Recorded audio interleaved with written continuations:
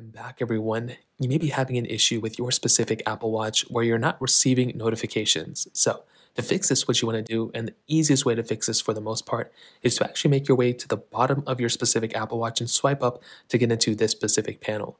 Now, what you want to do is you want to make sure that you're, first of all, connected to your iPhone. So, to verify that, you want to make sure you have at least this signal on.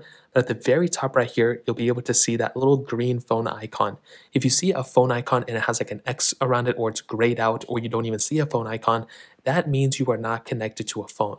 If you're not connected to a phone and if you don't have the cellular model of that device, then you're pretty much not good to go. You will not get any signal. If you have the cell signal version of your Apple Watch, then you should still be able to receive some notifications. If you don't see that, then that's kind of an issue in and of itself. But another thing is if you see that and you're still not receiving notifications, you want to make sure that this little moon icon right here, you want to make sure that that doesn't actually have, you want to make sure that this specific icon isn't on.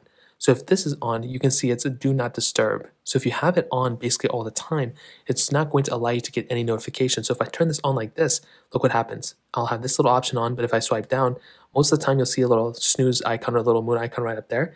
That means you have an issue. So you just want to make sure this is off and you should be good to go there. Now, if you still aren't receiving notifications, you may need to update your Apple Watch. So to do this, what you want to do is you want to click on your digital crown. You want to go ahead and make your way over to your settings here. You can go ahead and actually make your way over to your notifications panel within settings. So click here, and you just want to make sure your notifications indicator is on, that you basically just get all these little other things on too if you want to go ahead and have them, turn on as you kind of use them.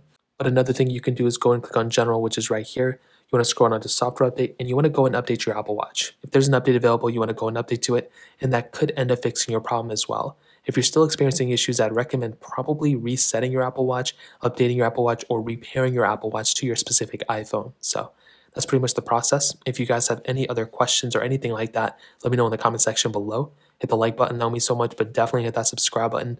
More importantly than everything else, I love every single one of you guys. Hopefully I'll catch you guys in the next video. Peace out till then.